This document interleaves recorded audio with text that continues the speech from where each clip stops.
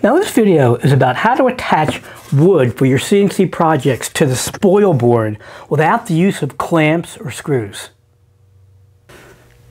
One of the problems you run into when using metal clamps is that the bit can contact the clamp, thus destroying the bit. Now the latest versions of Vectric software, their VCarve Pro and Aspire, does have a new feature where you can map out where the clamps are going to be, and then while it's cutting, it will avoid that area. Despite that though, I still like this method that I've been using for about the last 3 years. Now this method involves using 3 things. Blue painter's tape, I use a 2-inch wide variety, super glue, and super glue accelerator. Now not all super glues and accelerators are compatible. Try not to mix and match from different manufacturers. In fact, make sure you get a super glue and an accelerator that are stated to work together. A lot of times you can buy it in a set like this. They come together. And you get this on Amazon or at Rockler. You get your super glue and the accelerator.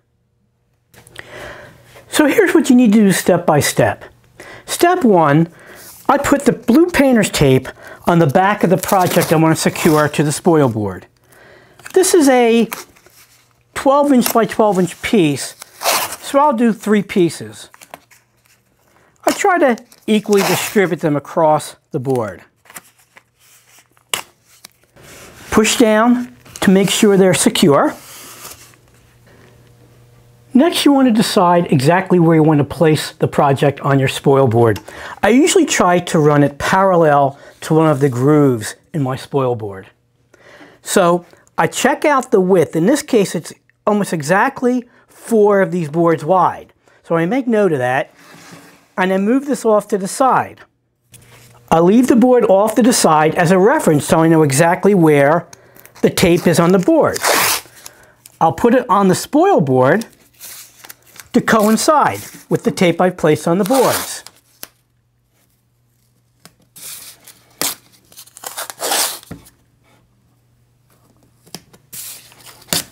Once again, make sure you push these down flush and flat. Now the next step is to apply super glue to the tape that's on the spoil board. I try to make it in a little squiggly pattern so I get a little bit better coverage. Just a thin line will do.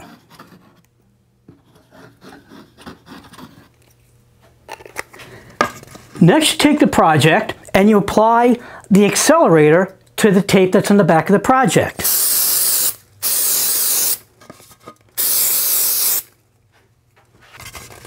Now line the tapes up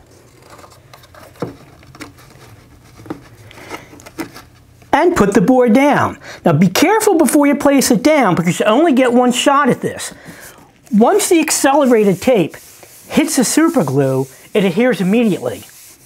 Push it down firmly, and now you're ready to cut your project. Now that the board is really securely fastened to the spoil board, you can go ahead and run your project.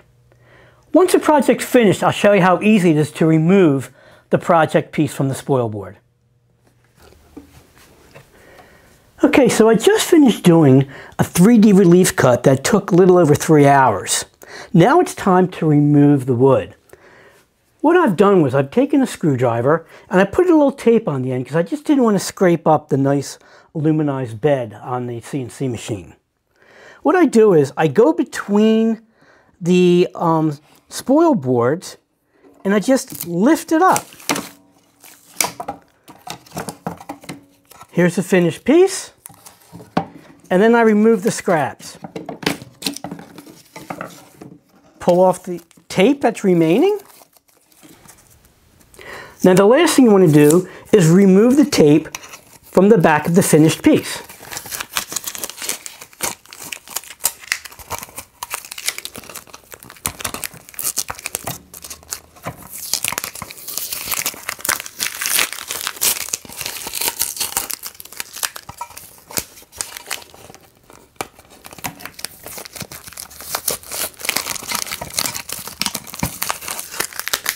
And that's it. So now you have an alternative option to using clamps. The super glue and tape method works really, really well. And like I said, I've used it exclusively for the last 3 years.